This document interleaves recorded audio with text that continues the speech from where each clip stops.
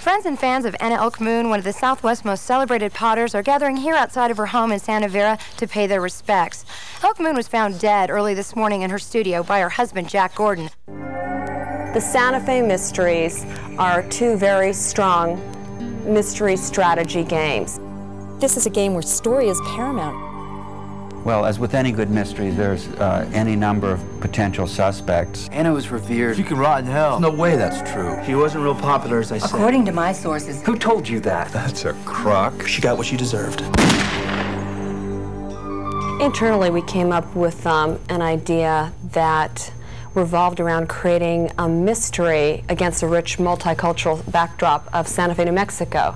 We haven't really seen that arena set in a television show or even really movies, and certainly not in games. The player, instead of just reading a mystery, they are able to actually participate. We see this as a cross between Tony Hillerman and Agatha Christie. A great mystery needs a great script. We were very fortunate to be able to work with Sam Egan, who is one of the senior writers, producers on Northern Exposure. Anytime we read a mystery novel or we go to a movie and watch a good mystery on the screen, I think we put ourselves in the shoes of the detective. Well, what interactive and the CD ROM world allows you to do is actually make that conceit real. Placing you under arrest for the murder and the robbery of Anna Elk Moon.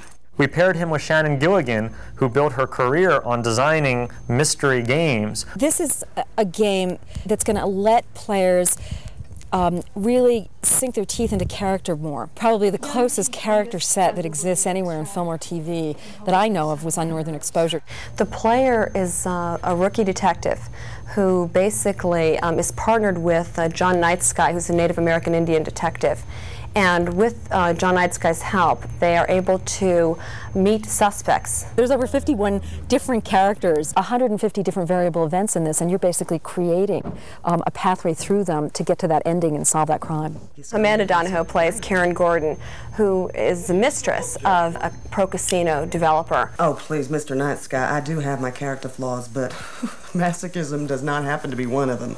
A lot about solving this game in the time that you have is making correct decisions and eliminating very interesting suspects. Our goal in creating a thrilling mystery game is to have the player on the edge of their seat. The tension just rises and rises. In order for the tension to get to that point, we knew we needed a ticking clock. The game criterion is the time limit. Ultimately, you can run out of time. As a detective, if you're not using your time effectively, then you're not going to solve the mystery. You've got a body on the ground and a killer out there, and it's up to you to see that justice is done.